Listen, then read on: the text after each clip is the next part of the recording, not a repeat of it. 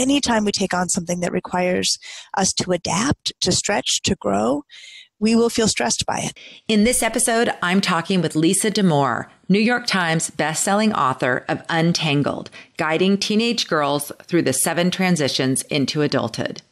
In this episode, we're talking about her new book, Under Pressure, Confronting the Epidemic of Stress and Anxiety in Girls. Lisa shares some encouraging insights about reframing how we think about stress and anxiety in ourselves and in our daughters. She also shares ways we can help ease our girls' anxiety levels at home, in their social lives, and at school. Hello and welcome to the Sunshine Parenting Podcast, where each week we talk about ideas for raising kids who become thriving adults.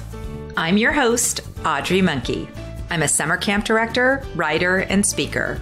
And I've had the privilege of working with thousands of children, teenagers, young adult counselors, and parents over the past 3 decades. My husband, Steve, and I are raising 5 kids who currently range in age from 15 to 25. So my interest in raising kind, optimistic, self-reliant kids who become thriving adults is personal as well as professional. So I'm really happy to welcome Dr. Lisa Damour on the podcast today. Welcome, Lisa. Thank you for having me. I'm thrilled to be here. Well, thank you. I know you're in a really busy time with your just talking to lots of people, and you do so much. So why don't you talk a little bit about your background and the different places where you're working with girls and learning about what's going on with them? Sure. So I'm a clinical psychologist. And so everything I do, sort of with that hat on. I have a very small private practice that I've maintained because I really do value the close and focused work that private practice allows. And then I consult 2 days a week to Laurel School. I live in Shaker Heights, Ohio, and Laurel's an all-girls school where I've consulted for 15 years. So I've been there a long time. And then I write quite a bit. I write a monthly column for the New York Times about teenagers. It's called Adolescence. And I just finished up this book, and at some point I think I'm expected to write another one, so I'll figure out that. I also am a regular contributor at CBS News. So probably on average about once a month I go to New York for their morning show and cover topics related to teenagers or children or sort of broader psychological topics for them. So that's sort of a sense of what I do with my time. All of it are just different ways to try to make sense of and understand and talk and think about teenagers and teenage girls in particular. Well, you obviously, you have a great way of synthesizing the information. And I think that's why people find your book so helpful, is this, that you have taken kind of all this deep, heavy stuff about what's going on and really kind of put it down to very simple to understand terms for those of us who work with girls or have daughters. One question I had as I was reading, did you start all your work with girls before you had your own daughters, or was it kind of a simultaneous thing? I did. I got my PhD when I was 26 years old. And so I had been practicing I didn't have my older daughter until I was 34. So, in terms of all the training you do before you get your PhD, and then, it had been at least 10 years that I was working before I myself was a parent, which is, not ideal really in some ways, because how you practice and how you talk and think about, parenting does change when you have actually woken to a vomiting child at 2 a.m. your own self. Right. Yeah, I always think about the same thing with camp. Like, I was similar. I was running camp and working with all these kids and training the counselors before I had my own kids. And I remember thinking after I had kids, like, wow, this is like a lot harder than the way I tell people what to do. I'd like to take some of that back now. Thank you very much. Yes. Yeah, it's way easier to learn about. And also another thing, and I don't know if you found this, but other people's children respond better to me and my counsel than my own kids. I don't know if you see that at all, like just how like other people and other parents are like, oh, my kids, like they listen to you because they're a director. And I'm like, well, that's great, because half the time at my own house, I can't get my own kids to listen. Certainly at my own house, my own kids don't listen to me. And I don't even try to wear my psychologist hat home. I think that's actually a real hazard that sometimes psychologists can fall into. And so luckily, I learned that early in my training, just be mom at home. And every once in a while, my daughters will say, Mom, be a psychologist for a minute, and so then I'll try to slip into it for a minute, but I try not to hang out there. That's really good. And I'm sure your girls are so attuned and can tell when you're kind of going into that mode versus not. Because as you say in the book, girls are incredibly attuned to what we're feeling, even if we're trying to hide it. Our kids know us better than we know ourselves. Yep, absolutely. And I think boys too. Okay, well, let's talk about your book, Under Pressure. It is really good. And it's funny. I have to say, it's not what I was really expecting. It's so much better. Oh, thank you. And I think one of the reasons that I feel like it's better is that I think a lot of times, parents are feeling stressed themselves about what to do and how to parent. And I think what your book provides is a sense of relief and encouragement that there's these things going on. And yes, anxiety is a big issue. However, there's all these things that we can do in different areas to relieve some of that. I want you to start first to share a little bit about just sort of that overview piece that you talk about in chapter 1 about kind of reframing for parents how we think about stress and anxiety and realizing that it's not all bad. So if you could just explain that would be great. Sure. No, this, I would say, for me, chapter 1 is one big, giant public service announcement coming from the clinical and research side of psychology, hopefully out to as many families as who read. The bottom line is psychologists understand and have long understood that stress and anxiety are both normal and healthy functions. They both can reach troublesome degrees, and even when we're really good at treating them.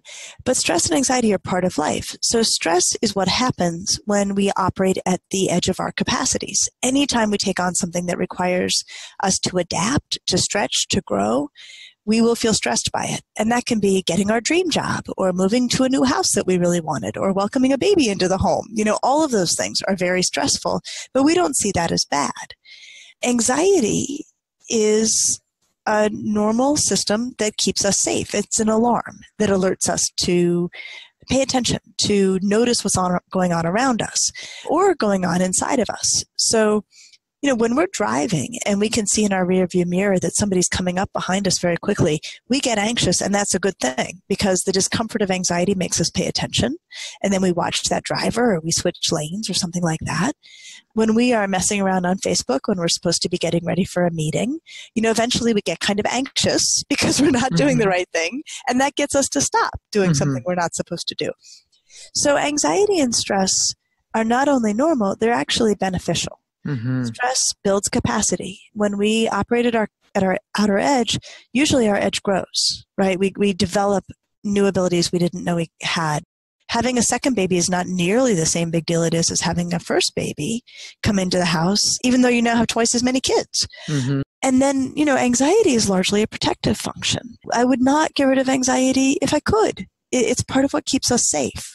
Right. And I mean, I have to say, just even listening to you say that and reading chapter 1, I just kept having all these aha moments that a lot of times when you hear parents talking about their worries about their kids, or especially their girls, they think they think any stress or anxiety is bad. And I love the way you're making it very clear that all of us have that in our lives, and it serves as a good productive thing for us. In fact, to me, it seems like especially you need to get a little anxious, especially when you have something big that you're preparing for. Like if you're doing a talk or you have something due, you kind of need a little bit of anxiety to get you going. Like it's like the fire under your... Absolutely. And these are what's really kind of stunning to me. I mean, these are old principles in psychology. It's not like this is something new that we haven't managed to communicate.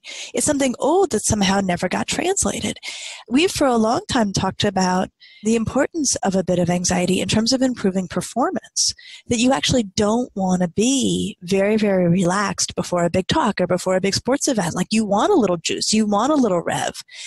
And what's so striking to me, I was talking earlier today with a fellow clinician, the kinds of principles I'm putting forward in here, these are well established, very long-standing, fully understood beliefs in psychology that somehow became divorced from where the popular culture is now, which is the sense that all anxiety is troublesome and all stress is pathological, and we need to get rid of both. And, given that you can't, and given that you really even shouldn't, we run the risk now of raising a generation that is stressed about being stressed and anxious about being anxious, which is a really dangerous place to be, given that stress and anxiety are part of being conscious, getting out of bed. Like if you get out of bed, these are going to happen. So no one should be walking around so scared of them. Yes, absolutely. So your book is divided. You talk about kind of girls in different areas of their lives and how like stress and anxiety manifest and what adults can do to kind of help alleviate some of it or help them acknowledge it and understand it better. So I think that your first thing that you're teaching parents in this book is just to reframe how they talk about it with their girls and how they think about it. To me, that was the message I got, is that that's one way to ease the anxiety, is to normalize it and explain that even as adults, we have it too. Exactly. I mean, I would say, you perfectly described my book. The first chapter is, hey guys, we can all relax about this. Here's how this actually operates. Here's, years of science on this. You don't need to be so frightened about it.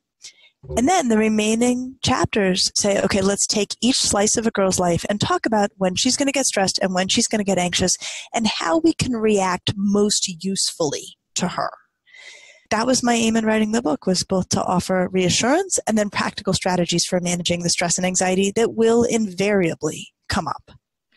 Yeah. And for some reason, I think because you have daughters and you've worked with so many girls, I feel like you hit on every topic that comes up that everybody gets anxious about in these different areas. So I talked to you ahead of time and I just said, there's no way we can cover the depth of your book. People really need to get a copy of the book and read it themselves, because there will be different sections of the different chapters that will resonate more with them based on their own daughter and their experience with her. But let's just go over a few of the things that, just maybe a couple high level tips that you have and that you cover in the book, starting with like what we can do at home to just alleviate a little bit of the stress and anxiety for our girls. So this is a funny thing. When parents' instincts work best is when we have toddlers. And the metaphor that always comes to mind for me is, when our toddler, son or daughter, falls down and scrapes their knee, what always happens is at first your child looks at their knee and then they look at your face. And usually our instincts are just dead on in these moments. Usually, even if we're freaking out inside, we say, oh, you're okay. We'll get you inside. We'll get you cleaned up. And, getting that reaction, kids usually are very calm and, hold it together quite nicely, because we know that if we did the other thing, if we, panic, if we look stricken, they will then become very, very frightened, that they are reading our reaction for a sense of how upset they themselves should be. We need to sort of hold on to that instinct later into childhood and then into adolescence for when our child has something else go wrong. When they bomb a test and they become upset, or they get in a fight with a friend and they become upset. So much of how that interaction will unfold comes down to how we react. So our job is to just be that parent with a toddler, right, with a scraped knee, and both validate, like, that stinks. Yep, I see. You've got a really bloody knee. So we're not denying that there's an injury. We're not denying that something went wrong. But then to sort of hold on to our sense of, but this is in the range of what is utterly manageable, right? So maybe it's utterly manageable. I'm going to help you manage it. Maybe if I'm relaxed, you'll find your way to managing it. Another thing I talk about is that sometimes, especially, for girls after around 12 or 13, usually it's at its height around 12 or 13, they will have full-blown meltdowns, emotional meltdowns where they're just sobbing and beside themselves. And one of the things I talk through is for us to remember that most feelings will run their course. And I use the metaphor of a glitter jar, and I won't spoil it, but it really is a great metaphor for thinking about, things getting very stirred up and then things calming down. And if parents can have confidence that their daughter's feelings will sort of run their course. When it comes to hard feelings, the only way out is through. Mm-hmm. But once kids get through them, usually they actually feel quite a bit better. That confidence translates to the teenager who can see that we're not upset, that they're upset, that we can tolerate them being upset. And it also creates space for the feelings to die down by themselves. And then from there, my experience invariably is that either the teenager or the child can figure out what they want to do about the problem, or they feel like there's no longer even a problem. Like they're just ready to move forward. And so a lot of what I am hoping parents will take from that part of the book is that, they have a lot of power and a lot of say and can make things go quite a bit more smoothly for their daughter, even under difficult conditions, if they can both validate but not overreact at the same time. Oh my gosh. I feel like this is exactly what I tell parents when I'm talking to them about homesickness at camp or the different things. It's the same idea. Kids they turn around and they look at you like, what do you think? Do you think I can do this? Yes. And if they see back from you, yeah, you can do this, they feel so much better because they really do. They're so linked to us as parents.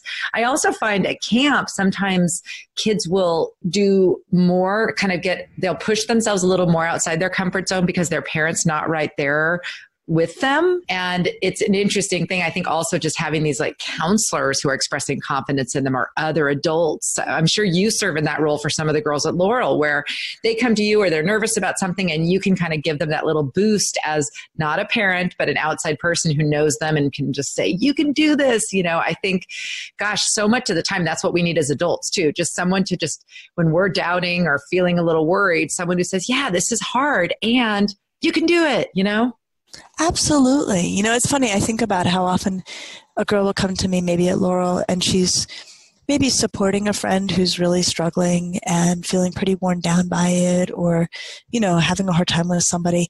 And it's even sometimes it's just simple as saying like, that sounds so incredibly hard and you're just being so good to her. And, let's make sure you're taking good care of yourself. It's like it looks on the surface like such a minor solution that I'm offering. And yet, just the recognition of this is a hard time and I'm so impressed by how you're handling it seems to be 99% of the time exactly what the girl needed. She doesn't need me to fix it. Oh my gosh. And I know as a parent, it's so easy to just jump in with all of our wisdom and advice because, we went through this or we know what they should be doing, but you're right. It just never works. They need to come to it on their own. And I'm always focused on what's the end goal. The end goal is for our kids to be able to live as a functioning adult on their own, separate from us and not to need to ask us about how to handle every little thing. So I often, that's my go-to thing is just, ooh, that sounds really hard or that stinks and that's a really good first response to anything. And it actually, now that I think about it, it covers some of what you cover in the other chapters. Just if we're looking at the overview, even with social things, sometimes just the reassurance that, you know what, that's really, really stinks. And that kind of happens a lot with girls. Yeah, it does. So let's talk about that. We have a couple more minutes. Why don't you just share, I guess one of the things that I would love for you to cover, because it really resonates with me, is your whole idea of realizing that for our girls, often it's much better to just have, one or two really good friends, and that this huge social group thing is problematic and probably not something that we need to really be, pushing so much for our girls. Absolutely. I think the idea, we all, I think in theory would like for our kid to be popular, but I think in practice it's not always so great. And the idea of popular is that they have a lot of connections and a big social network. And it really is well-meaning for us to want this. But what I say in the book is, look, numbers bring drama. There's always going to be drama if there's larger numbers. And the reason for this, it's not because kids aren't wonderful. It's because, there's no point in life when 5 people who are in a group could like one another equally. You would never, there's no possibility of getting 5 adults together who like each other equally. And yet, younger, 7th graders think they're going to try to pull this off. And invariably when you have, say, a group of 5, middle school or even high school kids, what happens is within that group, there will be very predictable forms of drama. There will be, a couple of kids who don't really like each other. They're kind of oil and water with each other. And so then the remaining members of the group are kind of left mediating or having to sort of pick sides or, having to navigate this tension. Another thing that happens is that in those larger groups, there's always subgroups who really enjoy being together and they don't always want to invite everybody.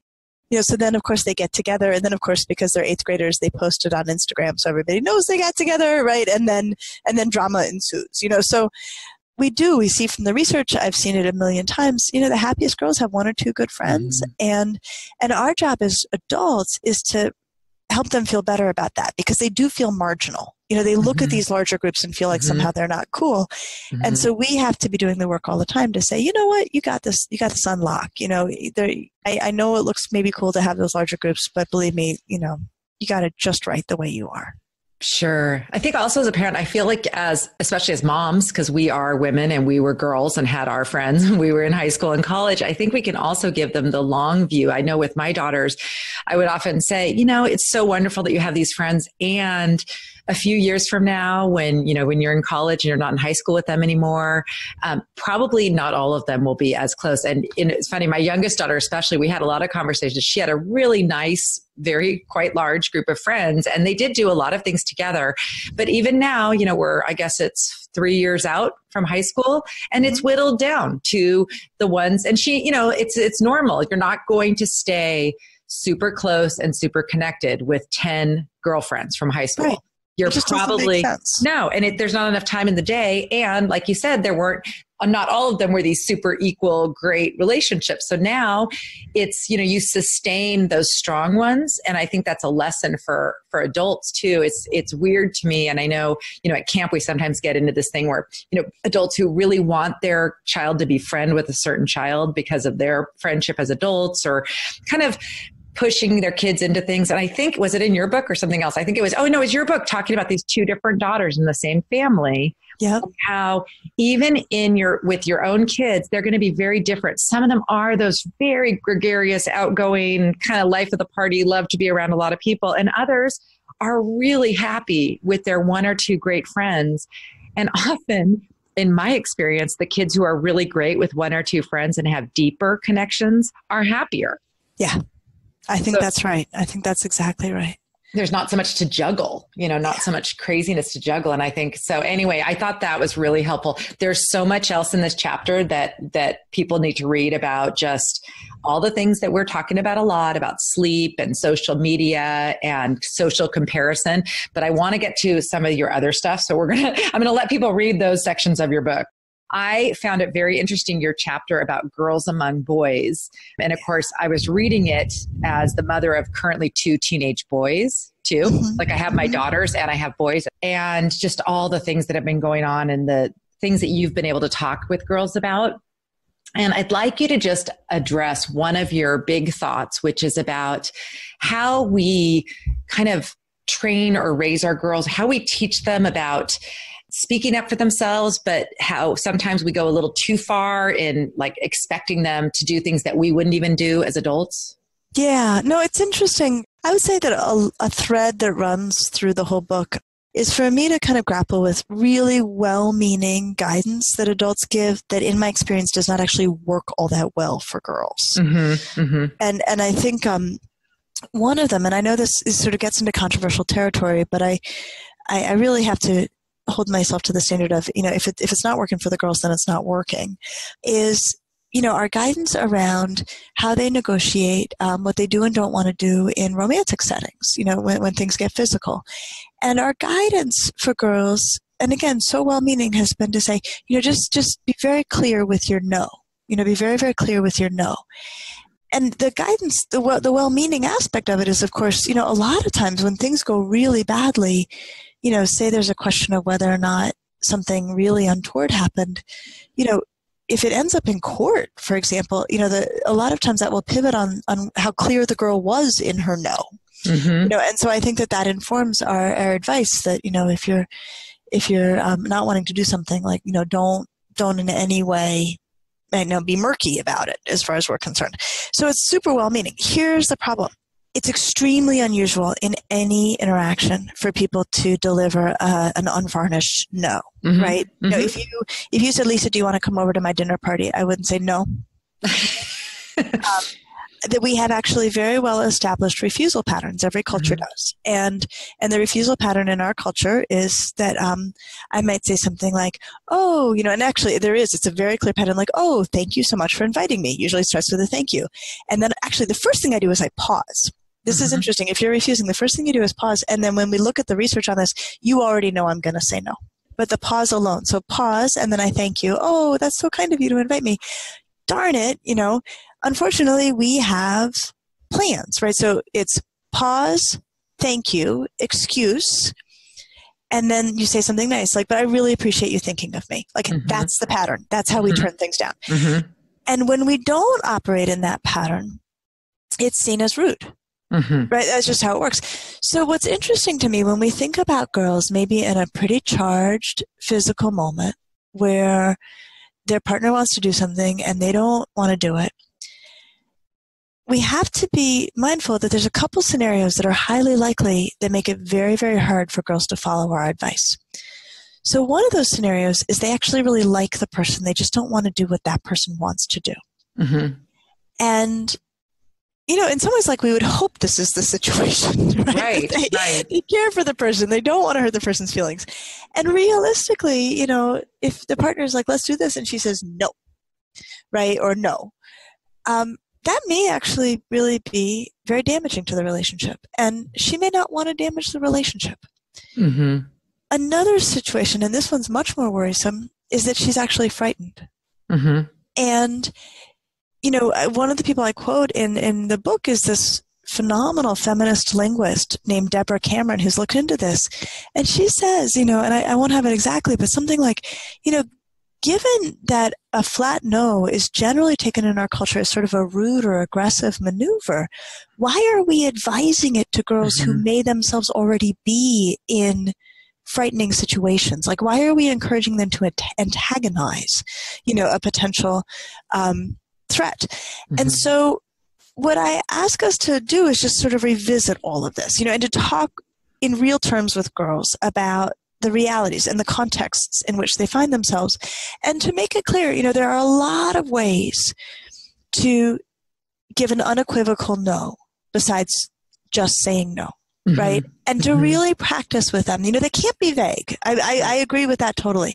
Right. To really practice with them, the ways, or to articulate for them the ways in which they could say, hey, I'm having a really good time and I'm so enjoying this. I don't want to do that, but I'm really enjoying this. Or, but are you available tomorrow? I'd love to hang out. Like that is all much more in line with what a girl may actually do. And in frightening situations, often people use excuses, and they use them well.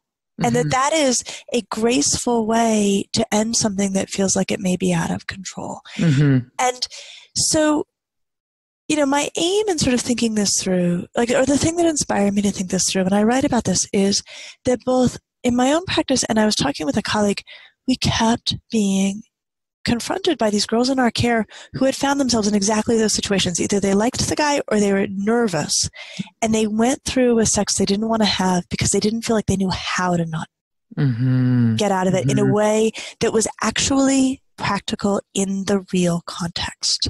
Yeah.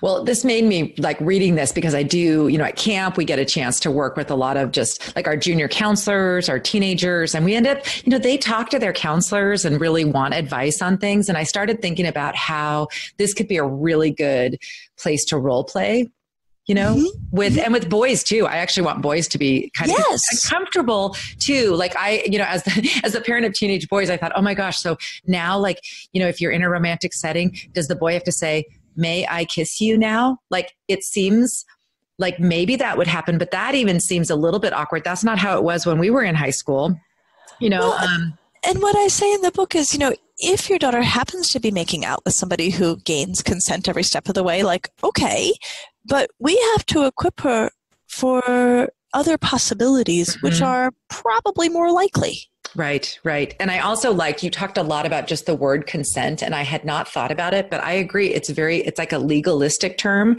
And you really promote something that's much better, which is like teaching our girls, we want them to have these positive, wonderful, beautiful romantic relationships. And you're not going to have that if you're doing a legal transaction. It's like you want to be having like a conversation. You want to know the person really well. You want to have someone who respects your boundaries. You need to be able to feel like you can say, hey, you know what, I really like you so much and I don't feel like doing this right now or whatever. It's like and I feel like that's really would be important to bring this new language in and just help our girls with those words. And you do provide that in the book. So I think it could be really helpful for parents just to see that it's, like you said, it's not realistic to expect that in every situation our daughters are going to be able to just stand up and yell no or, I don't know, that kind of thing. So I really thought that was very helpful. Well, thank you. And on the consent thing, of course there should be consent, right? Mm-hmm. I mean, that's like, yes. But what is worrisome to me is like that is the lowest possible bar, right? And unfortunately, that's what we're often focusing on in our conversations with teens. Right. And so, of course you should not pursue something with somebody who's not consenting, but to acquire consent alone should not be adequate, right? Because unfortunately, sometimes the takeaway is if you badger someone into saying yes, then you're okay, right? Mm-hmm. Because you've done that. And so I really, I suggest like, instead of saying, like you're looking for consent, no, you're looking for enthusiastic agreement here, right? I mean, this is romantic activity. Yes. This isn't a root canal. Like you get a consent for a root canal, but you don't, like, if somebody's saying, yeah, okay, fine, and you go ahead, something is really going wrong. Right. I wrote that down as a note. Enthusiastic agreement is what we want our daughters to be feeling before they're doing something, and our sons. And I have to say, you talk about that both ways. It really can go like, either any which way with partners, that it really should be both people who, have this enthusiastic agreement. So I really like the way you approach that. It was sort of a new thing because we're in a time right now where the conversation is so heated. And there's so many awful stories coming out about girls who have been, sexually exploited in different situations at college and, by all kinds of things. And so it's really, you do want to arm your daughter with like, how do you stand up for yourself? And at the same time, be realistic that, like you said, a lot of times it's going to be someone they like, so you don't want to, come across as being awful or mean or anything like that. Well, we are getting low on time and I have about 20 other things that I would love to talk to you about, including, I just think the whole chapter about boys and talking about it is really good. And then every parent of a high school girl needs to read the chapter 5, Girls at School, especially if you happen to have one of those girls who's a super high achiever, because so much of this resonated with me. And I think a lot of our girls the pressure they're putting on themselves is extreme. And we need to serve as that buffer that says, you know what, you don't have to work that hard in every single thing. Yep. And I felt like I particularly, I won't call out, but I know of girl very well, put it that way, who the overwork thing was always the case. It was like all A's all the time and too much studying. Yes. No, I am on a tear about how inefficient girls are. Yes. But more than that, I'm on a tear about how adults stand by and do nothing about it. Right. That how common it is that girls are doing, extra credit in classes where they already have A's and nobody is stopping them and saying, wait, like, talk to me about this. Like, what are you doing here? Well, because those kids will always do everything. They will. Extra credit. Oh, sure. I'm going to do that. They just they'll do it all. And unfortunately, we stand around and go, oh, the girls are such amazing students, and why can't the boys be more like them? And, the reality is the boys, sometimes they're not doing what they should be, but they're way more tactical about school than girls are. Mm-hmm. And our job as adults is to help girls to become tactical about school because, they're very inefficient. Often they do more than needs to be done by a lot. And that may be sustainable in the 7th grade and maybe even the 8th, maybe even the 9th. But I care for way too many junior girls who are crushed by the weight of their own inefficient strategies once they've got a couple APs or 3 or 4 APs and all of the other demands of junior year. So this is something we have to really disrupt earlier in girls' educations and to not so much necessarily denigrate the kind of, seeing what I can get away with quality that sometimes boys bring to school, and also stop celebrating the overdoing it that so often girls do at school. Oh my gosh. Yeah. You call that moving from grind to tactician. And this really resonated with me because honestly, having my two teenage boys who approach school very differently than my girls did. And I was one of those parents that was like, why can't they just be more, why can't they care that things look nicer? That their handwriting is nicer. Why can't they? Meanwhile, both of my boys' grades are fine. Yes. And they have been tacticians. They do what they need to do.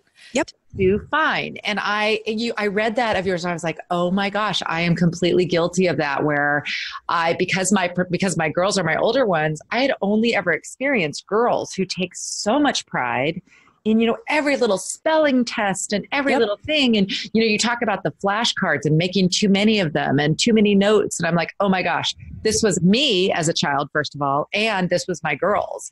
And I now see that in terms of well-being and in terms of life, I mean, as adults, we can tend to overwork as well and not prioritize. Like, sometimes you get to a point like in your job where you got to go, okay, well, I cannot do everything to this such a high level of perfection. And nor do I need to. No. Right. But many women, I think, still are doing that. Oh, absolutely. And I think the other thing, and I want to say this, that sometimes parents have said to me, well, this is how I did school, the way she's doing school.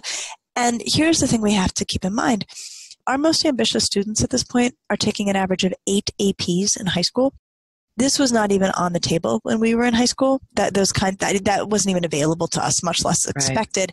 And so the problem is like, okay, that may have been how you did school. This isn't even sustainable now for what school has become for a lot of students. And that the boys who look like they're phoning it in or, doing the minimum, they may actually have figured out, especially the ones who figured out how to get the grades they want or the mastery they need, they may have figured out the system by which school today makes sense. Absolutely. And to be honest, if you're not that interested in a subject, it really doesn't make a lot of sense to pour your heart and soul into it. You might as well just get by and then focus on the ones that you really are good at in terms of strengths, and what we know about where you spend your time and focus should be more on things that you actually enjoy and are better at. So why force yourself to do things that you don't want to do?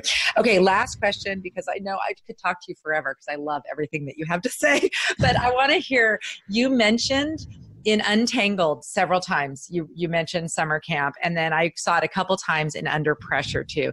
Tell me your thoughts about how you think summer camp benefits girls. Oh, I could go on forever and ever. I think it is so good for girls to be in new settings. And of course, especially in settings where the technology goes away, to let their hair down, to get to explore sides of themselves that may not come up in their day-to-day at home, to learn about new aspects of their own social abilities because they're with kids who they may or may not know. They get to try out different aspects of themselves. Whenever I'm taking care of a kid who needs sort of a social reboot, I'll say, any chance this kiddo can go to camp this summer? That I feel like, I've watched kids who are really struggling socially come back to school after a summer at camp and just have a whole new repertoire of skills that they never could have developed if they'd stayed in their exact same social track with their friends at school. But then the other thing, I don't know if this is how it goes for all kids, but I send my own 2 daughters to summer camp. And my older daughter, my younger daughter is going for the first time this year, but my older daughter, we live in Ohio and I grew up in Colorado, and she goes out to camp in Colorado. And through the entire school year, she maintains a group text message with her cabin mates, and they support each other all year. And they use that as a place to sort of vent about what's happening, which is so safe because they don't know, they're not, talking about kids that nobody knows. They did a secret Santa for each other. They had one of the little sisters assign everybody the secret Santa by text. And they mailed each other Christmas gifts.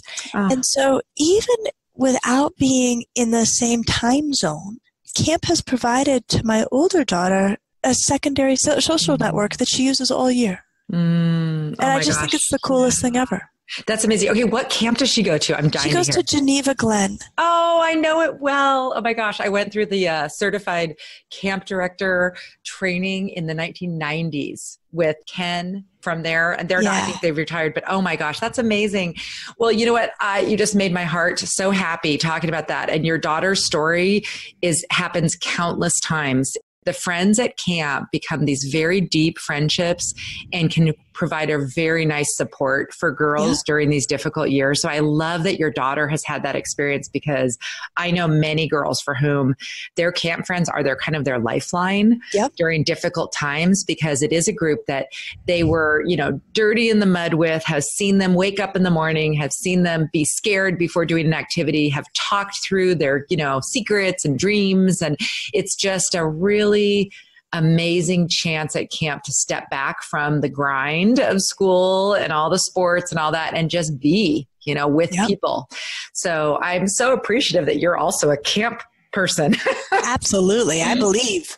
That's so great. Well, Lisa, I can't even thank you enough for taking the time during this busy season to be on my podcast. I love your work. I will continue shouting from the rooftops that everyone who has a daughter needs to read both of your books now, Untangled and Under Pressure, because they are not difficult to read. They are, I'm sure, are they going to be audiobooks too for people who don't really read? They're both audiobooks, yeah. Great. Yeah. Because I would also just recommend parents who don't like to pick up a book, just get the audiobook and listen, because so much great information and just little simple tips of just little tweaks in the way we respond to things that can just really help alleviate some of the anxiety and stress and make it manageable for our girls.